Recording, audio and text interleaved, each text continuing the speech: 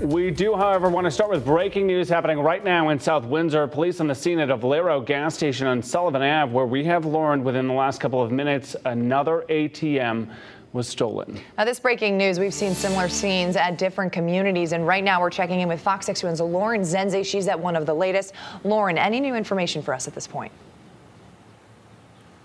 Keith and Margot, here at the gas station on Sullivan Ave in South Windsor, you can still see police are inside of the gas station taking a look at and discussing the security footage with the owner of this business. The Valero gas station was hit at about 3:30 this morning. Police received the call, and one of the police telling me that unfortunately this gas station does not have exterior security footage, so they are looking at the security footage from the interior. But what they could tell me is that it appears to be a truck that was operating, that they tied a cable that you could see right out on the ground. Actually, they tied a cable to the truck and an ATM, and they were able to successfully get the ATM out of here, like he said, at about 3:30 this morning. Now, we were also hearing reports over the scanner this morning and have visited the facility in East Hartford on Ellington Road. Take a look at this shocking video. This is another attempt